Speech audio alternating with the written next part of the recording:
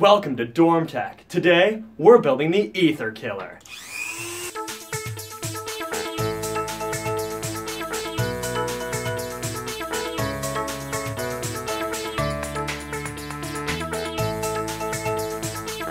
Disclaimer: do not try this at home.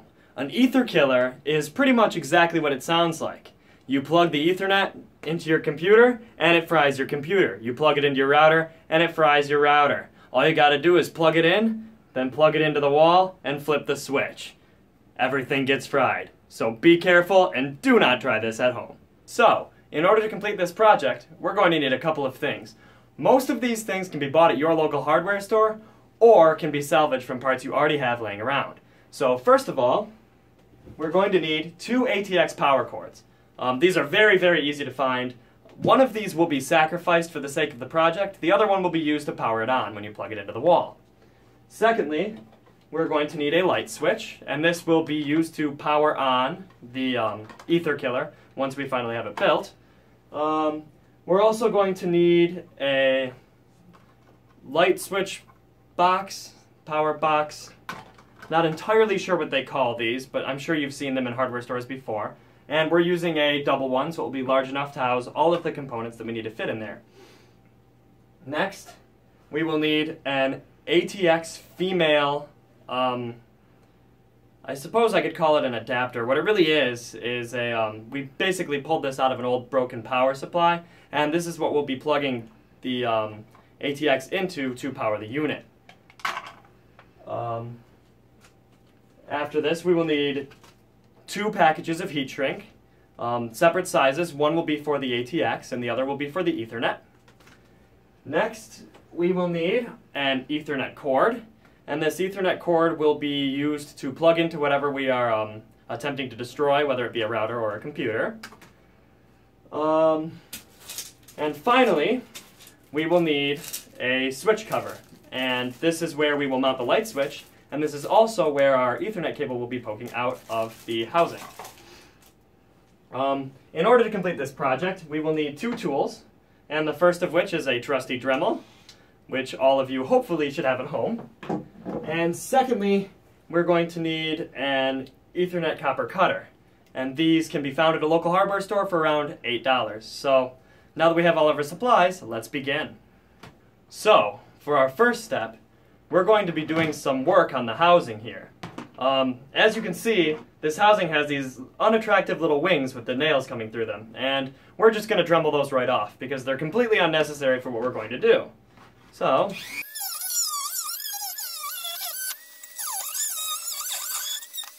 and ta-da! It doesn't have to be perfect and it can be ugly, but it'll work. So, in order to continue with our project, we're going to need some more mounting holes, which means more Dremel work. First, we're going to want to be able to mount this inside of the box. So, we're going to flip it over, and we're going to trace it along here. You should probably use some sort of marker or pencil for this, but we don't have one on hand, so I'm using the nail from the previous step. Notice that I'm not going to be tracing these, because you're going to want to use these to mount, but I'm tracing around here, so that way when I cut it out, the part that sticks out will fit inside of the box, and these wings here will be able to screw in.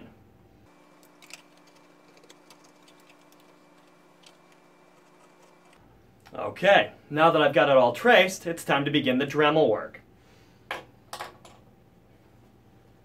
Also, I'd recommend wearing safety goggles for this, but we don't have those on hand either.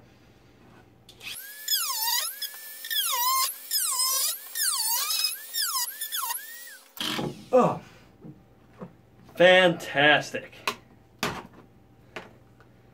Once again, it might be ugly, but it'll work.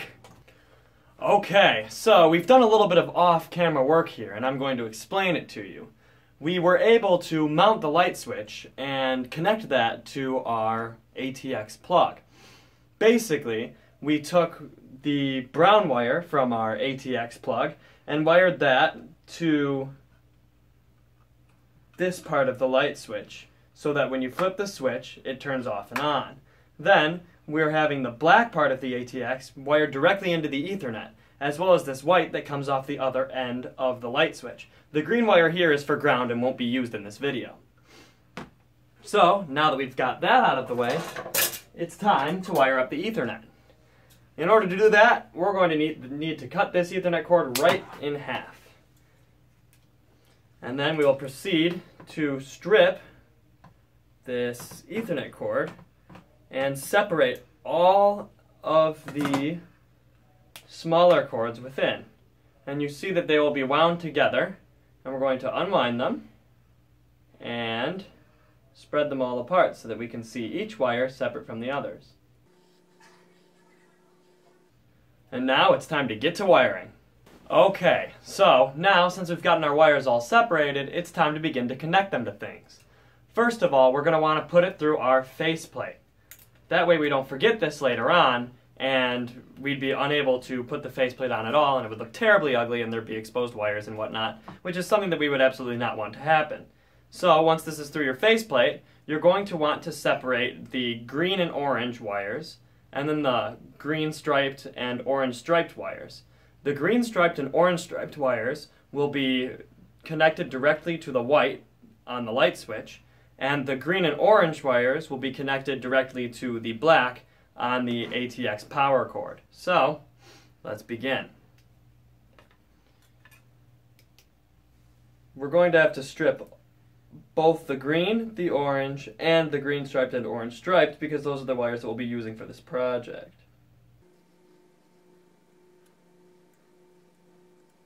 Okay, so now I have the wires that we need all stripped.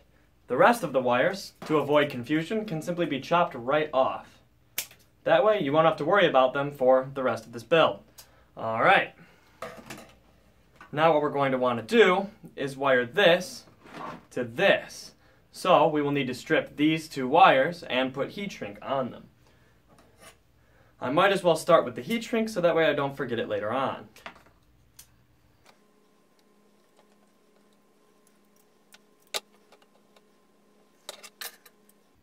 And prepare to get excited because I'm about to strip.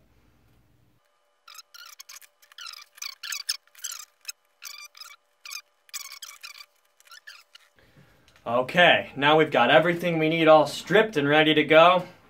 We're going to wire it up for the final part of our project.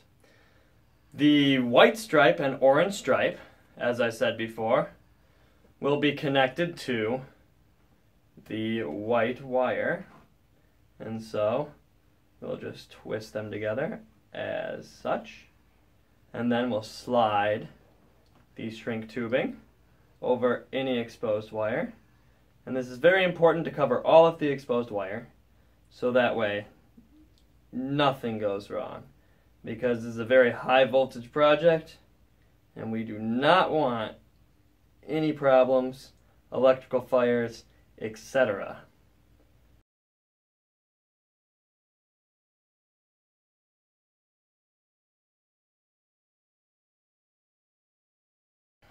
Okay. Sweet.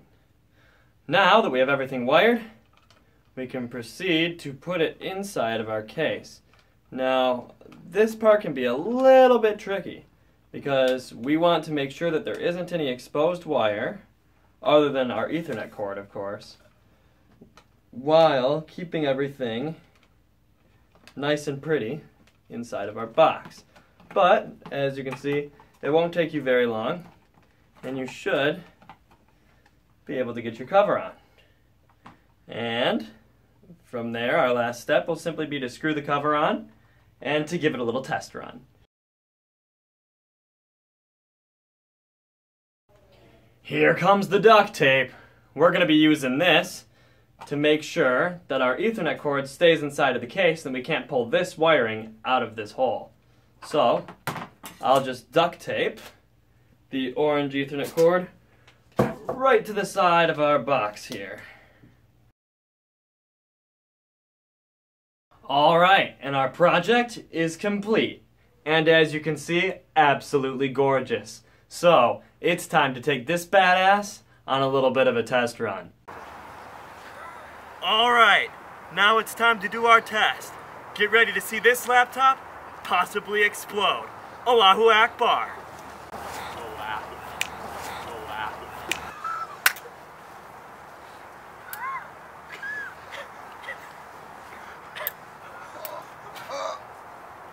There was a popping noise and I smell something terrible. Oh man! How is this laptop alive?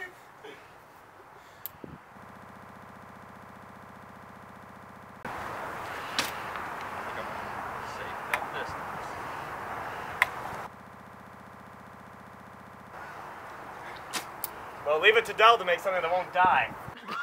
Dude, I just saw a spark. You did? Yeah.